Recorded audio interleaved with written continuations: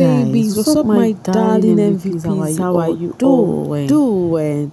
Welcome back to Sail with me, Shostly Mimi, where you get the gist. As it do waiting, as it hurt. Of course, you know there's no sleeping on the bicycle on this channel. If you snooze, you do what? You lose. Are you here to subscribe to this channel? Or are you still sitting on a far long thing? Kindly pause right there, subscribe, and make sure you turn on the notification bell. If not, tell me, how would you get the gist brewing from the cooking pot? Like, how would you get the gist as it hurts? So, guys, talking about the gist as it hurts, let's talk about Pere's diary session. You know, when Biggie called Pere to the diary room, Pere was fuming in anger because of what happened earlier on with him and Alex. So when he got to the diary room, he was just frowning, taking a breath of fresh air, you know. And then Biggie was like, this is not the domino of somebody who is, you know, actually safe from nominations. You understand? Because normally person where they say for nomination is supposed to the jolly, you know, being happy and all of that. But Pere was not giving any of sorts.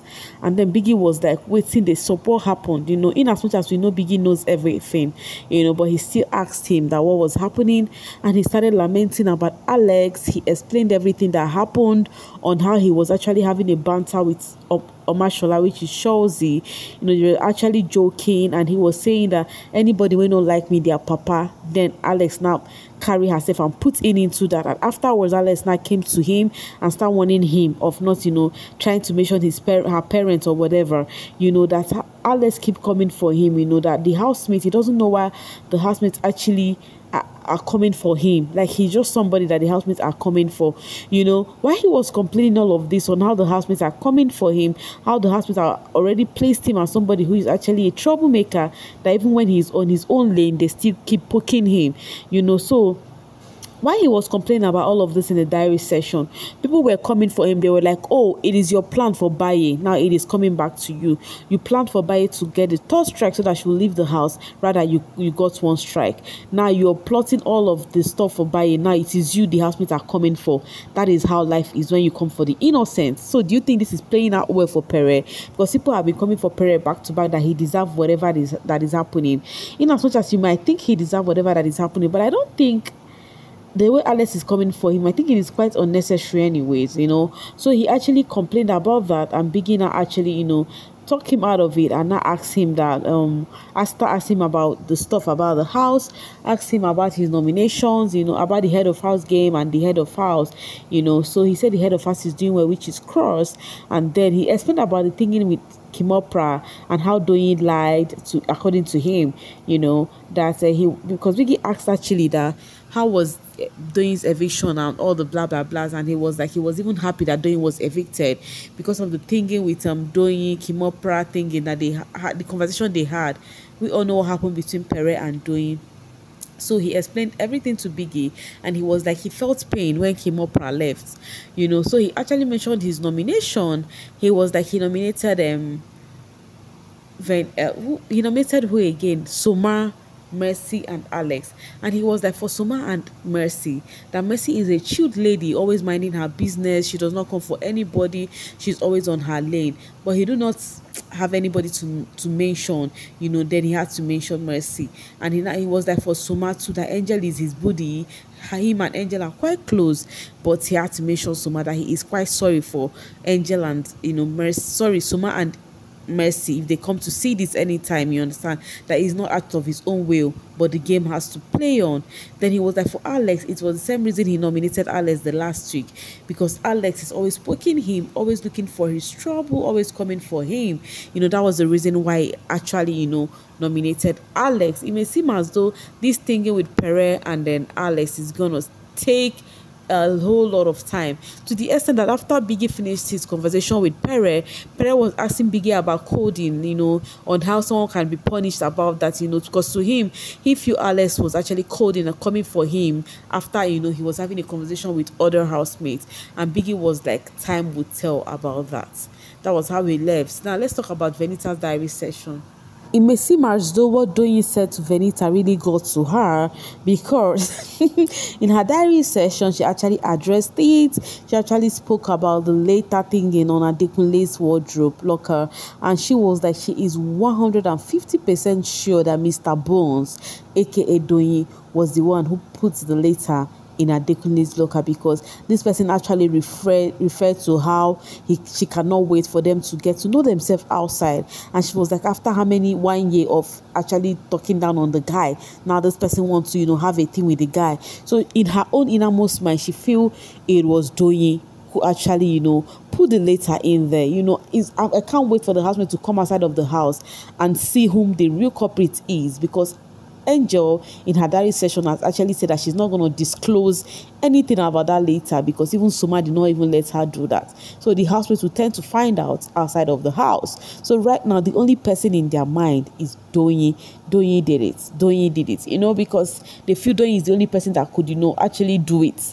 That is why Doyin complained in her interviews that they do not like her in the house. Every negative thing they would want to put it on Doyin. She even used this later thinking for an example. Even Venita also said that White Money did not come to the house to win, that he came to the house to to sell his music career, because every wager tax White Money wants to impute music in it.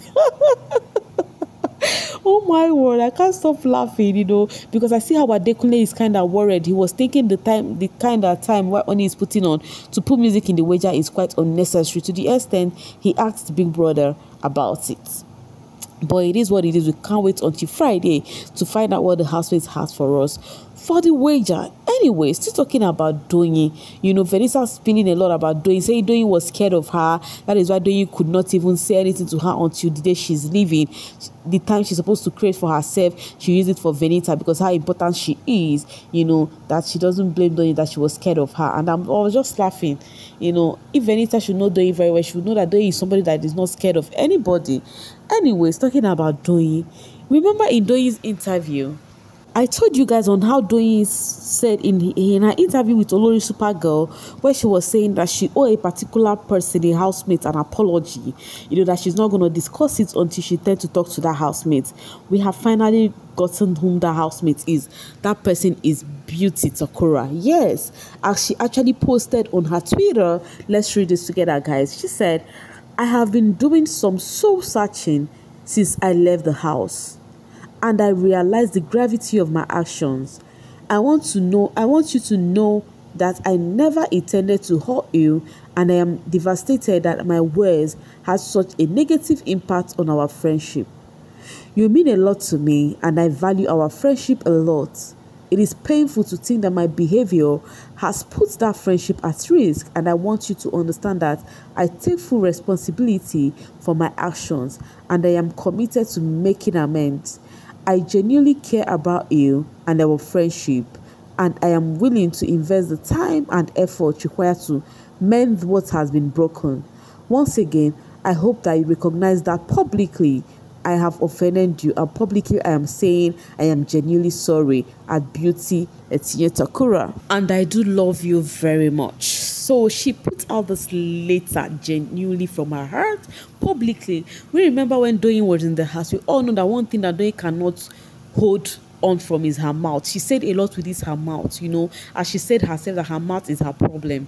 She said some things about Beauty. Each day we keep hearing some things about Beauty. Even when she said something about New and Beauty having a thingy, even before Mercy and Co could say it, we heard it from Doyin first. So she's actually apologizing. This is some of the reaction we got on her comments, as Renny Zion, which is a Pere stan, said, my dislike for you started when moving funny in Beauty. It got worse when you started talking about her personal life, her relationship, deals, and others on TV unprovoked. Then worse when you started coming for Pere. Beauty apology is now a 50% dislike. And then she also said, Beauty forgive, but never you try to build a friendship with her again, please. Now, if you listen to Renny Zion, she's actually coming from a place of hurt, because she is a staunch Pere Ebi stan. If you had followed me during baby Titan, you should know Renny Zion very well. She does not joke with her stand. No, people she is standing, she hold them with her full chest. In fact, concerning Pere, with what is happening in the house with others, she has actually vowed to bring up 5 million plus for votes for Pere. You know, she's just asking for IUCs that they can use, you understand, for 5 million plus. So I cannot even really take her side because I think she's coming from a place of the ish Pere had with Doyin. But Toons is actually a staunch Doyin fan, as she said, and Toons is also a co-siren. She said, beauty that dump your like you were nothing is who you are apologizing to. Someone that is supposed to apologize to you. Let me just go offline. So I don't need this right now. So most of Doyin's fans, some of Doyin's fans, staunch fans though, are actually not pleased with Doyin apology. Now the question is, do you think Doyin was right apologizing to Beauty, or do you think she would have just ignored her? To me, I feel it is right she apologized. Anyways, and then Hills replied to Toons and said, Beauty apologized to her for what? Was Beauty the one that called the friendship social media friendship? Did Beauty say Doyin's reality show was trash? Did Beauty say she referred some gig to Doyin? Do you see this in Hill said? It reverts to the case of what Doyin said in the house. Doyin said on how she referred gigs to Beauty regarding channels that they went for Ebuka birthday. You know, Doyin said about the Beauty reality show. She said a lot.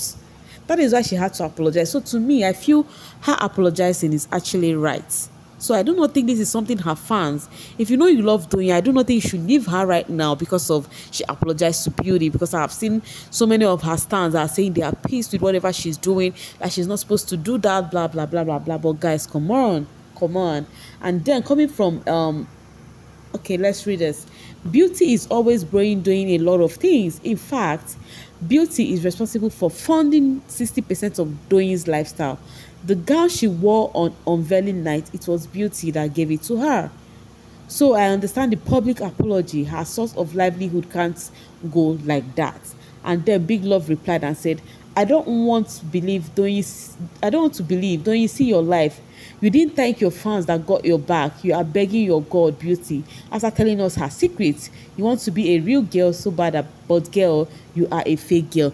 Now, this is why I said that you see stance in Big Brother Naija, don't take people serious. You see, this Big Love was the same person giving Doyin some accolade for being real to Venita.